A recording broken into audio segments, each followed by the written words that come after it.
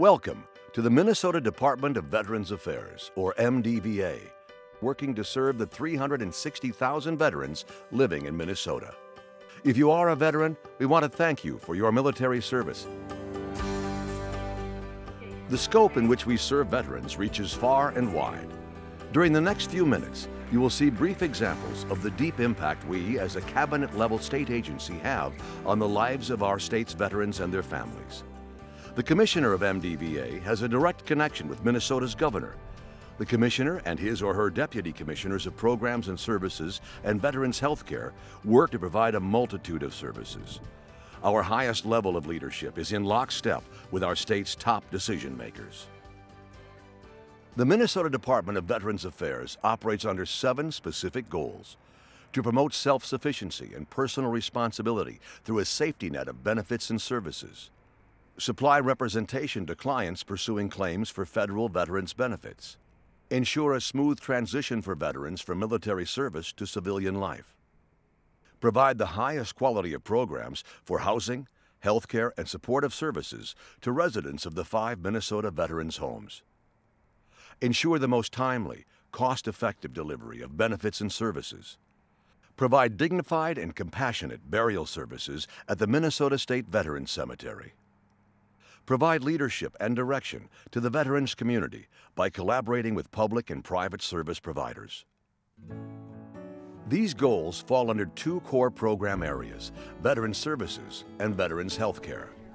Veterans Services account for about 11% of our overall budget expenditures.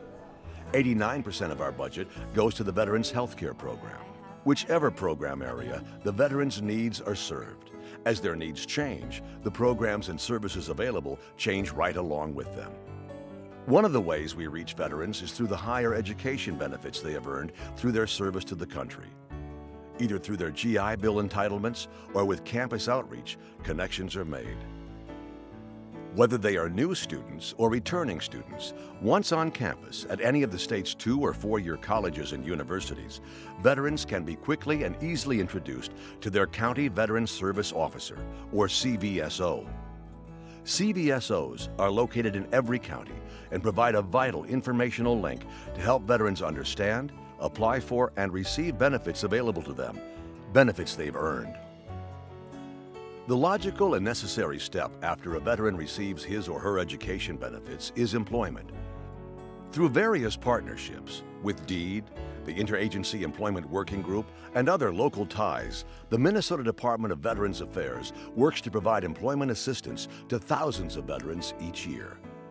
Throughout a veteran's life, they are entitled to health care, programs, and other benefits provided through the federal U.S. Department of Veterans Affairs. The system didn't set out to be complicated, but as the needs of veterans has expanded and evolved, it can seem overwhelming to use. We are here to help represent veterans as they navigate this complex system in order to help ensure they receive the benefits that they have earned through their service. We have been busy. Annually, the department handles over 6,500 office walk-ins and assists in approximately 18,000 federal compensation and pension decisions. Whether it is veteran-facing or behind-the-scenes work advocating on behalf of veterans at the Capitol, MDVA is here to work with veterans and their families, ensuring their claims are processed, the system works with and for them, and they are not left without answers, treatment, or needed care.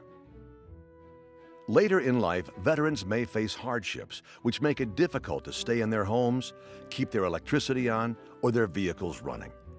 The State Soldiers Assistance Program is one of many state benefits that make a difference in the lives of Minnesota veterans and their families. In fact, in recent years, this program helped to allow hundreds of veteran families stay in their homes. At some point in our lives, we may all face a difficult decision. Perhaps you have a parent or grandparent who's been through this recently. With 5 state veterans homes across the state in Fergus Falls, Hastings, Laverne, Minneapolis, and Silver Bay, veterans are often able to find care near their homes and are able to spend the final chapter of their lives being taken care of by a group of dedicated and caring providers. Person-centered care defines our approach to caring for our state's heroes. Gone are the impersonal days of a care model that didn't allow for relationships between resident and employee. Person-centered care provides a family-style setting, one that allows for residents to interact in small common gathering areas and family rooms. Food is in kitchens near the resident's room. This leads to a care model that we think is second to none. The service we provide doesn't end when a veteran passes. For many, the funeral services available through the State Veterans Cemetery in Little Falls allow friends and family to gather one more time to remember and honor the life of their veteran and our hero. There is more, so much more, to the Minnesota Department of Veterans Affairs than these few minutes can introduce you to. Our job, no matter where it is, no matter what its function, is a thread that binds one of our 360,000 veterans and their families to services they rely on, services they've earned.